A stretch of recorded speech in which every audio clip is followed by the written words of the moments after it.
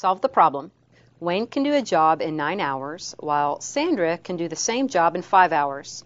How long would it take them to do the job if they worked together? We've read our problem carefully. That's step 1. And step 2, define your variable. Let's let x represent the amount of time it takes to complete the job working together. Now, I'm going to use a table to help organize my information so that I can, in step 3, write an equation.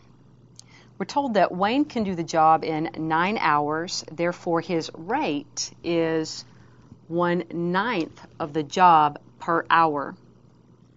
Sandra can do the job in 5 hours. Her rate is 1/5 of the job per hour. We've defined our variable as the time it takes them to complete the job working together. So let's substitute that variable x in both these spots. They're going to work together starting at the same time, ending at the same time. So both of their time amounts is this value x. Now, work is equal to rate times time. So the amount of work done by Wayne is his rate 1/9 times time x. That's 1/9 x, or x over 9. The amount of work done by Sandra is her rate times time, 1/5 x, or x over 5. Now, they're going to work together and complete one whole job. So the amount of work done by Wayne, x over 9, plus the amount of work done by Sandra, x over 5, is equal to one complete job. We've written our equation. Now let's go on to step 4. Let's solve this equation.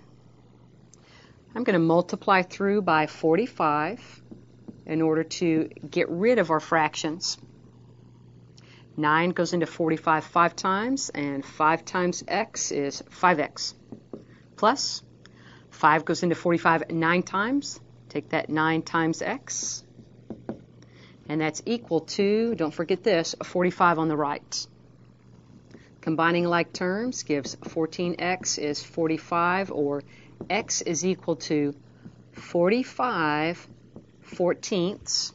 Now that's a time in hours. You might also write that as, in its mixed number form, a 3 3/14 hours. So the amount of time it's going to take Wayne and Sandra to complete this job working together is 3 3/14 hours. Now quickly, as a last step, let's check this out and see if that value makes sense. And I'm going to do that just by looking at our table. If the time x is 45 14ths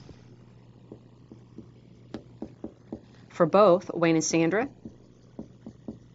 then the amount of work done by Wayne is 1/9 times 45 14ths. That's 5 14ths of the job. The amount of work done by Sandra is 1/5 times 45 14ths, or a 9 14ths. She's done more of it. She's a little faster. Together, those total one complete job. That checks out. We can feel comfortable then that our answer is 3 3/14 hours.